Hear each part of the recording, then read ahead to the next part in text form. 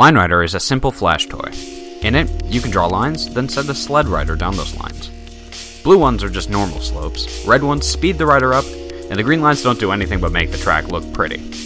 From this simple canvas, any number of things are possible, and some would even consider a skilled track to be art. But we're not here to talk about art, are we? No, we're here to talk about physics.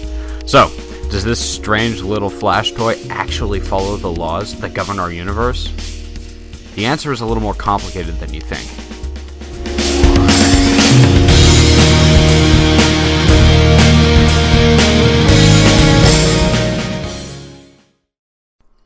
Let's be honest, this game is all about Newtonian mechanics. Let's say we had our little friend Bosch here on top of a flat surface, accelerated him to a speed, then launched him horizontally until he landed at a vertical distance h below. Thanks to our pal Newton, we know that the drop time is equal to the square root of 2h over g. If we solve for that g, we get g equals 2h over the drop time squared. Thus, if we find the vertical distance and the drop time, we can then calculate the acceleration due to gravity in the Line Rider world. Since this version of Line Rider comes with a timer, we can record the drop time perfectly. The game's frame rate is 40 frames per second, so each frame is 1/40th of a second. But what about the height? Well, since the game's creator is Slovenian and the average Slovenian is around 1.8 meters tall, we'll say the height of Bosch on his sled is about 1.5 meters. Then let's manufacture a height of 10 Bosch heights, or about 15 meters, and see what happens.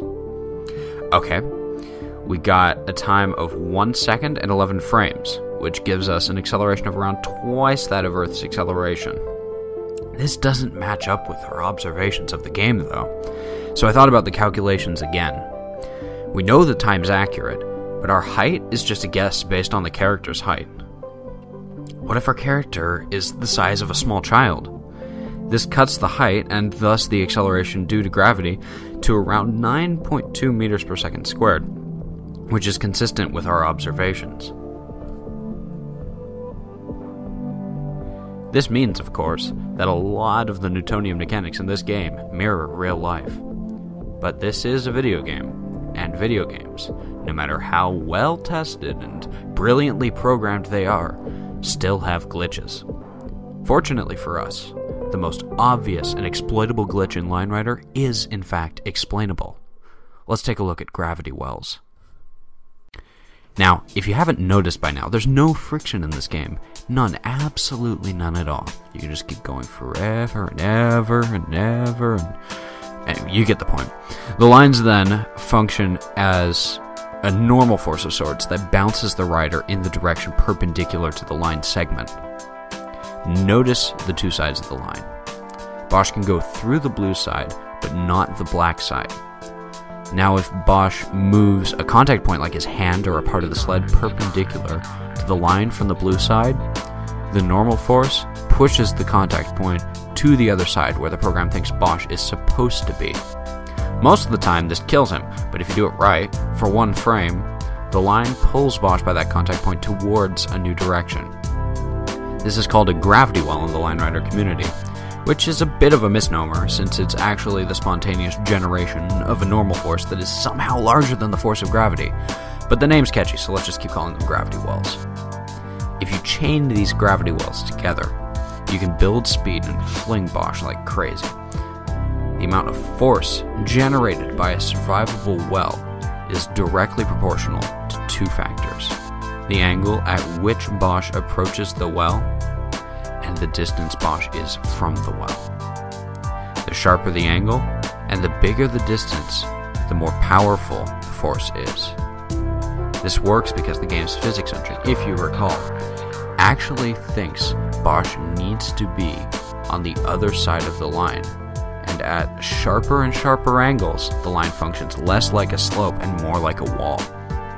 Moreover, in real life, we don't have one-sided surfaces, so thankfully, this will probably never happen. Pinches are also explainable in a similar fashion. At first, it seems strange that pinching two parts of the sled together would cause Bosch to accelerate forward, but watch what happens when you look closely. Also, let's draw a free body diagram. The top part of the sled and the bottom part of the sled are at an angle to the lines, so the normal force on each line is actually diagonal.